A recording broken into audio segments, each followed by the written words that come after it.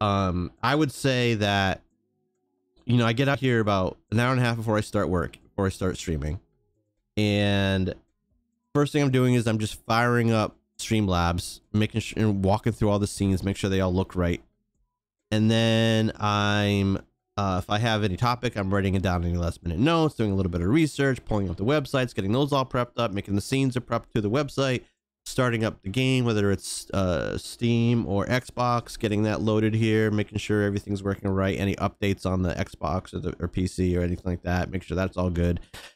And then I usually hop into Code Rules channel to give him a little hype, because he starts streaming about 7:30 usually, 7:30, 7:45, the days before I stream.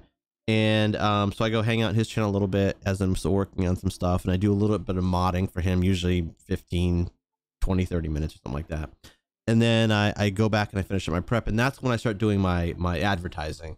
And for me, advertising is going on to various websites to post my link, going to my Discord to post a link, other Discords to post my links, going on to Twitter, Instagram, and stuff like that, posting stuff out there. I used to do an Instagram live before every show. I stopped doing that because really there wasn't hardly anyone ever coming to them, and it just was something extra that I had to do. So I stopped doing that, but I still post links out there. And then I go into various forums on Reddit and other places, and I kind of spam myself out there, all so I can just get people to come and start to stream. Because like I've said a million times, when you start streaming, no, you're invisible, right? Nobody knows who you are, so you have to work your ass off in order to get people to come to your stream. Now there are multiple ways to do it. The things that I mentioned are not necessarily the things that you need to do. They may not be the things that work for you. There may be other things, but it's what I do. It's the routine that I like doing, that I find works best for me.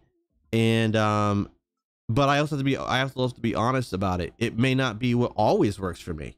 I might find that I start doing these things and then I'm not growing at all, and I have to try something else. And that's something that I just have to be prepared for.